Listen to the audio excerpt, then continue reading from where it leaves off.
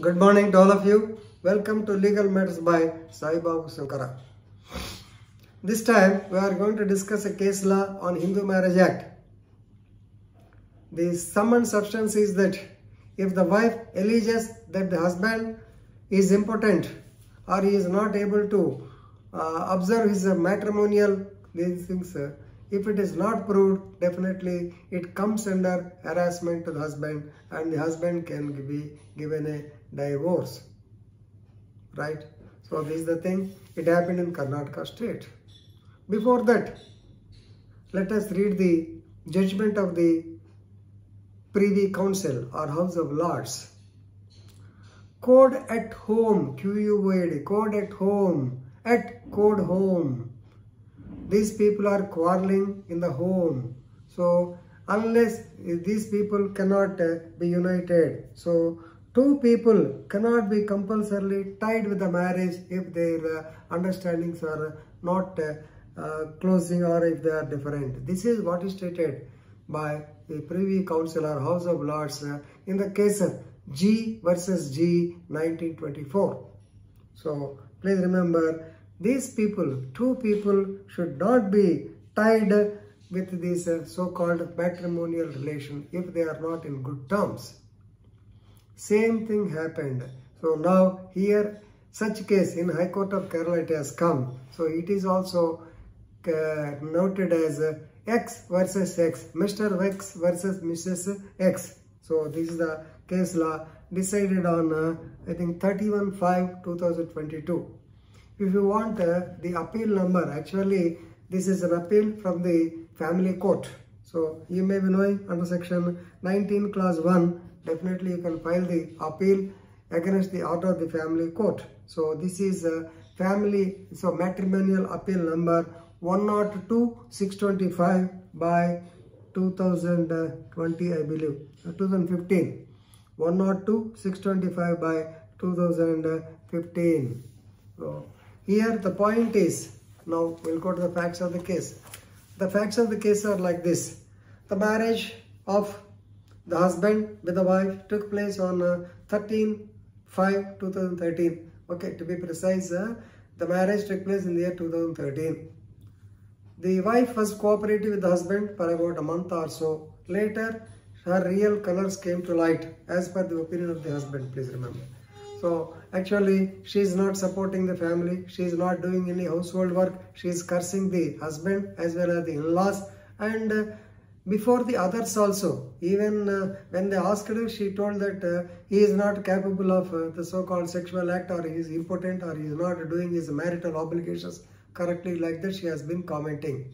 And when the matter has come to notice of the elders also, even before the others also, she started blaming him that he is not potent, he is not capable of doing so-called act. So he was very much angry. Then he said, okay Baba, if that is the case, I am ready to undergo the potency test. Just like our rape cases, I am ready to undergo the potency test. Let us go to a medical officer, for which they are not agreeable, not necessary. We know your capacity, like that she has been telling. So ultimately, so vexed with her attitude, he filed a petition before the matrimonial, that family court in Dharwad in Karnataka state. But it did not agree. Actually, he filed the petition after 2 years only, 2015. But the court, family court, did not agree. They dismissed the petition. They did not give the divorce. So aggrieved by the order of the family court, then he approached the Honorable High Court of Karnataka. Two judges, Justice Hemarekha and Sunil Yadav, they have taken up the matter. They delivered the judgment. Actually, Madam Hemarekha, she has written the judgment, stating that, main point, this petition was filed, the appeal was filed under section 13 clause 1 subclause 1A of the Hindu Marriage Act 1955. So that is, it is harassment. Right? Okay, how? Please remember, even on the ground of impotency, you can't take divorce. Impotency is one of the so-called section 5, section 5 Hindu Marriage Act. Impotency is not at all one of the causes.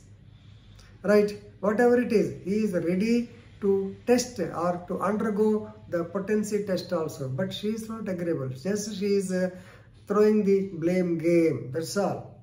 So the matter has now come to the High Court.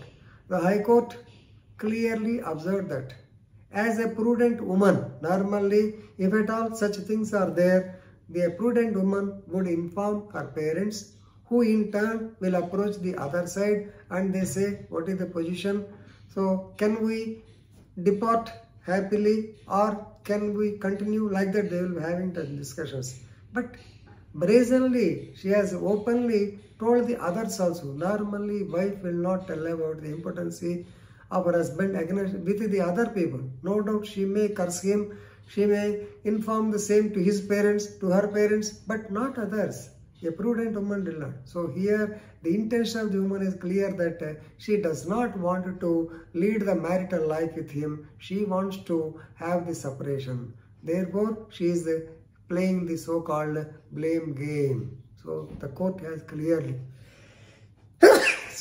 understood the same, and now they have ordered for the granted the divorce. So why I am making these videos, please remember, such cases do come to you. The blame game is going on so many occasions. So for that, definitely you must have solid proof. You must have medical evidence. Otherwise, you can't. If you do that, definitely it amounts to cruelty. The husband is now subjected to cruelty. Normally, we will be dealing with the cases where a woman is subjected to cruelty under Section 498A or the Domestic Violence Act or things like that. But here, the husband has become a scapegoat. He is subjected to cruelty, and the High Court, in its wisdom, understood his difficulty and granted the decree of divorce. Good decision. Of course, we don't expect such decisions to come. Such incidents also should not come, because wife and husband they should lead a happy family married life. But if things do come like this, definitely you can cite this case and get a clean divorce, clear-cut divorce. Very simple, right? Thank you very much.